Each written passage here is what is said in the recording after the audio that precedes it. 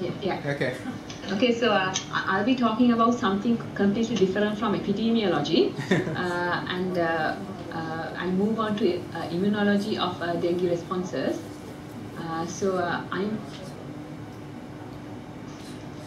I'm from the Center for Dengue Research, and this was established by the Ministry of Higher Education to find a long-lasting solution for the dengue problem in Sri Lanka and rest of the world, because dengue is a huge problem in Sri Lanka. So, the collaborating universities of our Center for Dengue Research is University of Oxford, University of Illinois, and National University of Singapore. And I'll just briefly explain our main objectives. So our main objective is to define the correlates of a protective immune response, which is so far a big question, and also to define the pathogenesis of severe dengue infections. We are mainly focusing on mediators leading to vascular leak, and of course also geospatial modeling of socio-ecological factors influencing dengue. So our studies, our research is mainly focused on the pathogenesis and immunology of dengue infections. So the sad situation in the world everywhere is currently the only management of dengue is meticulous fluid management so that you optimize fluid management according to vascular leak. And although there has been a lot of people had a hope for upcoming vaccine, their phase 2B clinical trial result, 2 virus serotype, and the overall efficacy of the of their vaccine was a mere 30.2%, was quite disappointing to a lot of people. Right now the sad situation is, of course, managing dengue and also vector control.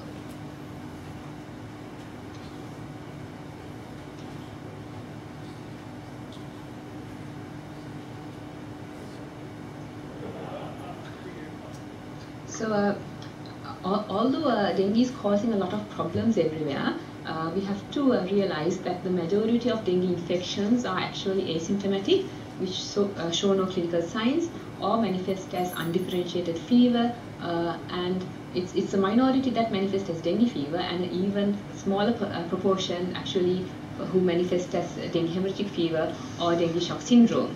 So, a lot of people have been putting efforts to understand the pathogenesis of dengue hemorrhagic fever and dengue shock syndrome, but we believe that other than studying dengue in an acute setting, that it's important to study the immune responses of people who develop asymptomatic dengue infection, because they repeatedly get dengue infections from various serotypes and appear to be fine. So the key question we are trying to answer is to find out how individuals are protected from severe clinical disease, whether if they have high neutralizing antibody levels, are they protected, or what test would measure correlates of protection, and what is this antibody titer, and what is the best test to measure it is this the PRNTs, is it some other test, are things like cross-reactive antibody responses bad, are T-cell responses bad, or do you need T-cell responses for protection? Because these important questions are needed in vaccine design to understand whether you need to develop vaccine which mainly targets antibody response, like the chimeric vaccine which has the PRM envelope protein, or whether you need to develop a vaccine which also targets T-cell responses. So, so many have so many people have been talking about correlates of protection, or the lack of precise correlates of protection that is the main hurdle in developing safe and effective dengue vaccine. So, and in current dengue vaccine trials and other trials, it's a neutralizing antibody test that are used to measure correlates of protection. But with the vaccine trial, which showed that a failure of responses, or with a failure of protection against the dengue 2 virus, all those children had very high levels of antibodies when measured by the neutralization antibody test, but then yet they were not protected. So in our Center for Dengue Research, our main research is understanding the immune responses of those who have mild dengue or non-apparent dengue infections. In other words, people who are infected with the dengue virus, but who are not recognized that they have infection. So, which is either they have asymptomatic dengue infection or just a viral fever-like illness. So we have done this study. We have initiated study in early 2012, end of 2012, and we have recruited more than 1,000 people so far, and we bleed them every 15 months or so, 1 year to 18 months.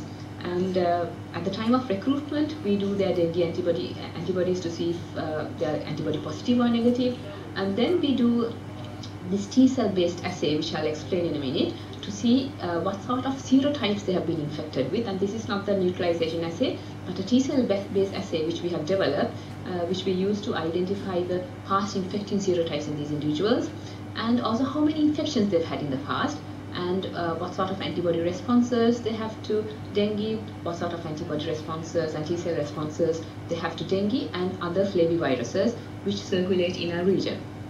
So in our study cohort, surprisingly, quite a few of them, a large proportion of them were seropositive for dengue, and we found that the older they got, of course, the more likely they were likely to be seropositive. So basically, after 40 years of age, more than 90% had seroconverted. And we were very particular about looking at T-cell responses in very detail. So so in this 1,000-something cohort that we have, about 80 individuals have had a history of past severe dengue infection. In other words, had a dengue hemorrhagic fever and been hospitalized. The rest of the seropositive individuals are seropositive for dengue, but they were never diagnosed as having a dengue infection. In other words, they've had a non-apparent dengue infection. So in order to understand the correlates of immune protection, we are trying to find the functionality of immune responses in those who had past severe dengue and those who had non-apparent dengue infection. So we are looking at, we are using these ELISpot assays, ex vivo ELISpot assays, to look at interferon gamma and other type of cytokines, granzyme B, TNF alpha and IL-2 levels, to find out the differences in the functionality of the T-cell responses in those who have had past severe dengue and past non-apparent dengue infection. But most importantly, what we want to do in our study is to find out how many individuals have had the infecting serotypes in the individuals, and to also find out how many infections, silent infections, the non-apparent dengue infected individuals have. So for this, we have a panel of peptides. We have about 4 or 5 peptides covering each dengue viral serotype, and we do a cultured ELISpot assay. So in our cohort of individuals, we do this T-cell assay, and using this we can find out the past, what type of past infecting serotypes they've had. Now, some use the PRNT to use this, the plaque reduction neutralization assay. But when people have had several infecting serotypes, the people who do PRNT say that, the results can be, because of the enhancing antibodies, it's difficult to interpret the results. So, but with this assay, which we do a cultured ELISpot assay for various serotypes, our results have been quite good. So, for instance, using this cultured ELISpot assays for these various peptides for the 4 serotypes, we've also tested around 40 seronegative individuals, and nobody responded to any of the serotype-specific peptides. And during our study cohort, the 2 of these individuals actually got dengue hemorrhagic fever, who were initial seronegative and did not respond to any of the peptides. But after they had the dengue hemorrhagic fever episode, we retested them, and we found that both of them responded to dengue 1 serotype, which is the predominant circulating serotype at this moment. And also, we have done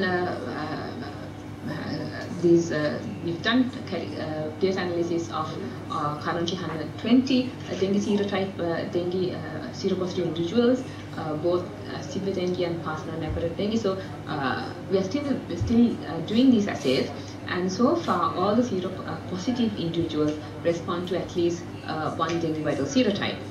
So what we want to understand by looking at these serotypes is were the infecting serotypes in patients with past severe dengue different from those with past asymptomatic dengue, because actually nobody's carefully looked at the infected serotypes in past asymptomatic dengue. So whether the sequential infection with various serotypes, whether they play a role in getting dengue hemorrhagic fever, and how the past infecting serotype determine the quality and quantity of the dengue viral specific T-cell responses, and also the differences in the dengue specific T-cell responses in those who develop severe dengue during the study period. So we have a lot of huge team working on this project, which we call Dengue Watch, and Professor Graham Mogg from University of Oxford is contributing in a big way for this study, and also Professor N.G. Mali from National University of Singapore is also a collaborator of this project. So the funding was, of course, we've got a big government funding mainly from the Center for Dengue Research from the government of Sri Lanka, and also from our collaborators from University of Oxford and National Science Foundation Sri Lanka. Okay, thank you. Thank you very much, Neelika.